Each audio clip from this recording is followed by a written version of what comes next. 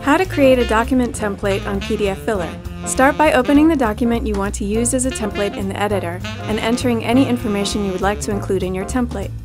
When you've finished, click Done and return to MyForms. To convert the document to a template, select it in MyForms, click More, then Template.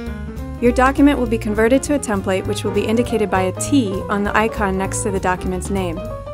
To make a new document from your template, select the template, click Create Form, name your new document, and click OK.